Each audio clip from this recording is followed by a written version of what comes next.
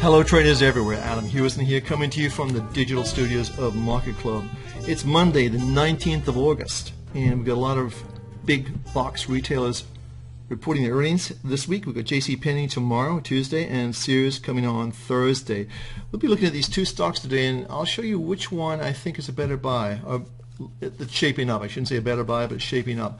Look, last week was the worst week in 14 months for the markets. We actually showed you how using the trade triangles you would have been out of the Dow for sure and staying in the NASDAQ, which is up actually quite a bit today. It's up 16 right now. So let's go right to our portfolio and let's look at the two stocks we talked about. JC Penney right here. You can already see that the trade triangles are already down on the weekly and the monthly, and this is just being a shipwreck of a stock, and you can see right now we're making new lows here, which is not good. You had Bill Ackman get out of the market, but there's absolutely no reason to even look at this stock right now. I want to see a market making a turn before I get long. So let's look at our next stock. So this is JC Penney, going to report earnings, expected to lose more, but maybe not as much as they first thought. Ackman's off the board. He's being, he owns 17.7% of the stock. He's going to sell it. And Bill Ackman, stay with hedge fund trading. Don't get involved with these big box stores. So here's Sears. Sears Holding, owned by another hedge fund manager. But the difference here in this stock, and I want to show you, is this. I'm going to just put a close-only chart on. And I'm going to take my trend line indicator right here. So you click on here. It shows you a little kind of yellow box here. From the highest point, move this down, and look at how perfectly this matches. This just sort of hits all of the spaces you want to hit, and it would appear as though it's going to break out of this somewhere along the line here. Not right now, but somewhere along the line here. Now, the other thing I like about this is very similar to Apple. It has a double bottom. So what we're looking for in this stock would be for this market to break over this line and really close over this high here and possibly this high. So once it did that, I think you could say that this market's on its way. But on a triangle level, we have our triangles all negative on this market. So it's not there yet. Wait, be patient, wait for this to turn around. Now this could go on for another months.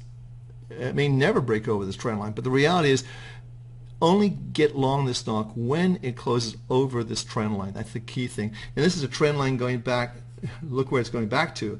It's going back to April of 2007, so it's a long-term trend line. This is just being, Sears has just been going down, down, down, down. So that's something to look at. That's what we're looking at Sears. So let's clear the screen and let's go to our next market. This is the weekly chart, by the way. And let's go to our next market. This is the Dow. And I'm going to put a daily chart on here and also our candlestick charts, and we'll just do it for the last 6 months because that's all that's interesting. Here's the monthly, still positive. The weekly kicked in right here. Now see how you using these triangles, it gets you out of the market. We've been talking about being out of the market, and that's from the 15,405. Now that's 400 points away.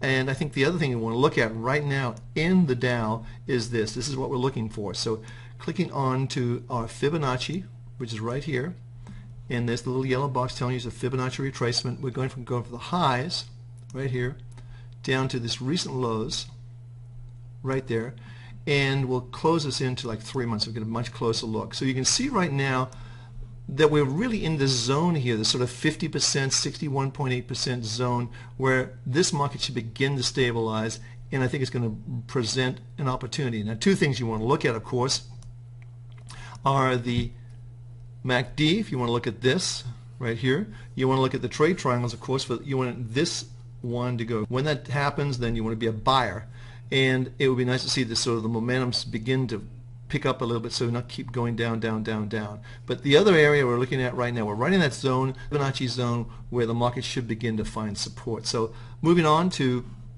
the next index, and that's going to be the S&P 500. Pretty much the same there. We got out of that several days ago, but nonetheless, this is still in a corrective pattern. May take a little while longer to correct. Now, the one thing that's interesting going on to the NASDAQ is look at the trade triangles. They're both being green. They never turned down to red. So you've always been in this market. It's putting in a good performance today. It's up about 16, as I mentioned to you, up about 0.5%. But you also have this doji, this cross here. If it closes up here, that's going to be a pretty strong indication that this, in fact, the 3600 level is in fact a bottom. So moving along to our next market, and that's crude oil. Crude oil is just really sort of teetering on this top. We talked about this before. I think any close over 108.20, 25, somewhere like that is going to really push this market into hyperdrive on the upside. We're looking for, obviously we've got what we said before, a double bottom here.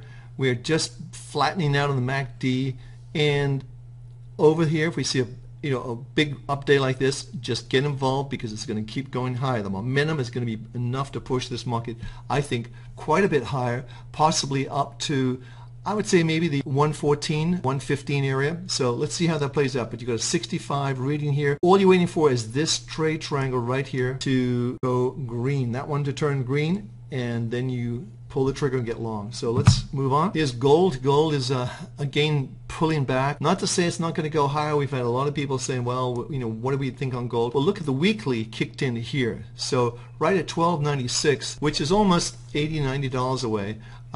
We first changed our intermediate term trend to positive. Now if you put in our week dailies, you can see the last buy signal we had on the daily was here at 13.15.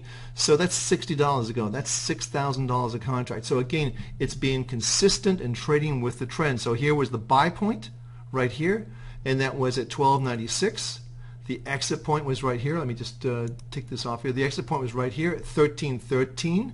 So you would have made, let's call it $18, $19 on that trade. You stayed out of the market until you came in here, and that was at 13.15. So you basically got back in when the market's momentum started going up, and that's the key thing. Trade with that market momentum. It's very, very important. So moving on to our next market, the Eurodollar. Pretty much the same thing there. The 134 level is very, very key. You can see how we keep sort of hitting that level and really not going anywhere per se, just right here. Just 134 seems to be a blockade right now for this market.